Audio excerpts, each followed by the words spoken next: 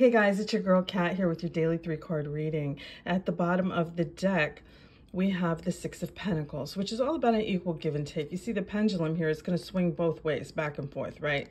So that's about equality. It's about somebody who's going to match your energy, okay? And here's the Ten of Wands, which is like a very heavy emotional burden. In the traditional tarot deck, it's a guy carrying 10 big heavy sticks, like he can barely manage it. And I feel like it's something like that for you emotionally. I feel like there's like this big emotional burden you've been carrying around with you, and you really want to put that down and put it to rest. Feeling very regretful, disappointment, feeling like a loss here with the Five of Cups. Like regret, disappointment.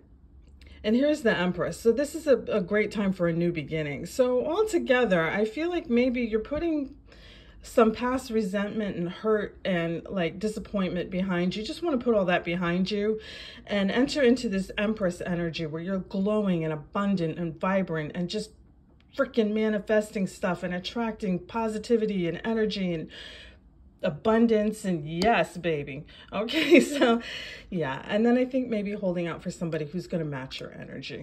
Okay, so yeah, let's put all this behind us and let's get into this. All right, have a fantastic Tuesday today, you guys, and I'll catch you later. Bye-bye.